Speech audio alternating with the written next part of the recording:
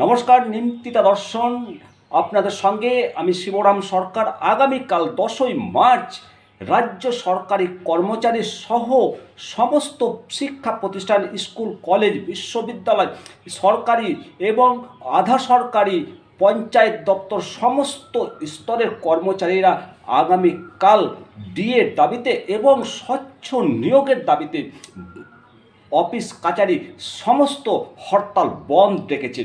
আর এই বন্ধকে 10ই মার্চকে বন্ধকে ব্যর্থ করতে এবং সেই বন্ধকে রুখে দিতে এবারে কোমর বেঁধে নামলো রাজ্য সরকার, অর্থাৎ পশ্চিমবঙ্গ সরকারের অর্থ দপ্তর। এই মর্মে কড়া নির্দেশিকা জারি করলো অর্থ দপ্তর।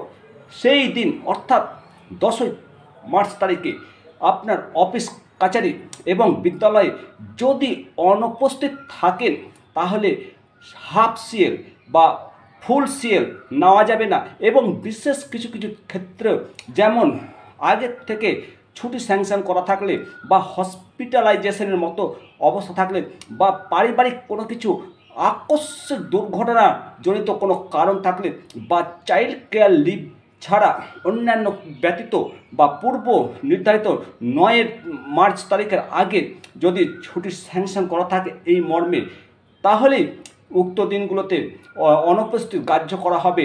অন্যথায় 10ই মার্চ যদি আপনি বিদ্যালয়ে বা অফিস না করেন তাহলে আপনার নন ডাইট অর্থাৎ ব্রেক ইন সার্ভিস এবং উক্ত দিনের বেতন কাটবে। এবং এই সমস্ত পুরো প্রক্রিয়াটি 24শে মার্চের মধ্যে পূর্ণাঙ্গ তদন্ত করে রিপোর্ট পাঠানোর জন্য নির্দেশ দিয়েছে।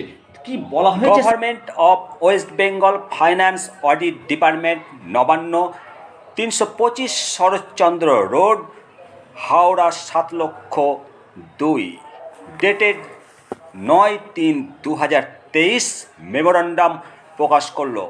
মেমোরান্ডামে বলা হয়েছে, in view of call given by some organization for strike on the 10 March 2023, it has been decided that all state government offices, including those provided with grant in aid by the state government, including educational institutions, shall remain open and all the employees shall report for duty on that day.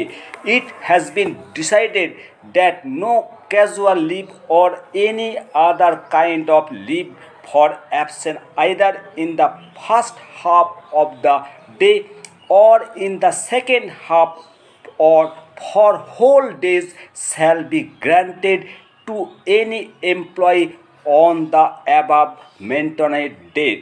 It is further notified that absence of employees on that day will be treated as days non-break in service and no salary will be admissible unless such absence is covered by following grounds: hospitalization of the employees, bereavement in family, severe illness, and absence continuing prior to 9th March 2023.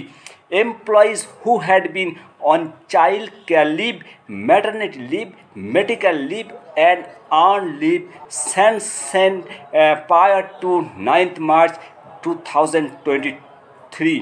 All head of office controlling authorities concerned will issue so cause notice or to the employees concerned who will remain absent on 10th March 2023, asking him her to explain why action would not be taken against him her for such unauthorized absence. On receipt of satisfactory reply, leave due and admissibly may be granted on production of documentary evidence on the grounds mentioned above.